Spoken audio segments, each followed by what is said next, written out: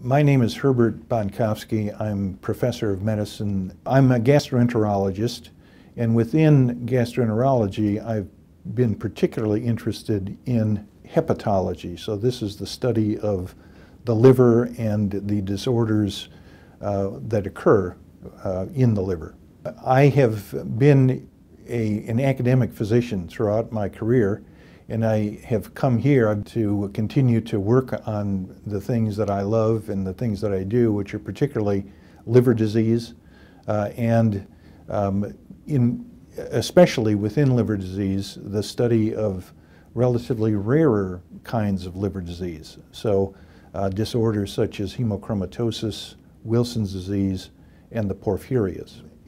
Wake Forest takes seriously its role as an academic medical center. And I think that that's what sets it apart. I think that it has a reputation for excellence in the three main areas of academic medicine. So an excellence in patient care and keeping patients at the center of everything that we do, but also it takes very seriously the importance of medical education across the range. So it's not just medical students, medical residents, but also nurses, physician assistants.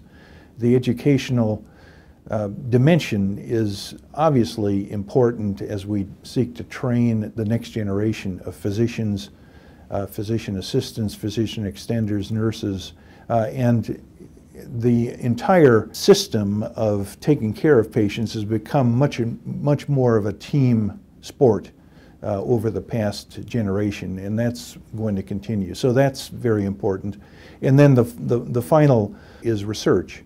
And Wake Forest continues to excel in research. It continues to value that aspect, even though there are more and more pressures and difficulty in getting funding and so on. But the infrastructure and the philosophy of Wake Forest is that we're here to advance knowledge and not simply to take care of patients the way they've been taken care of maybe for the past 50 or 100 years, but looking forward to how can we do things better in the next 20, 30, 50 years.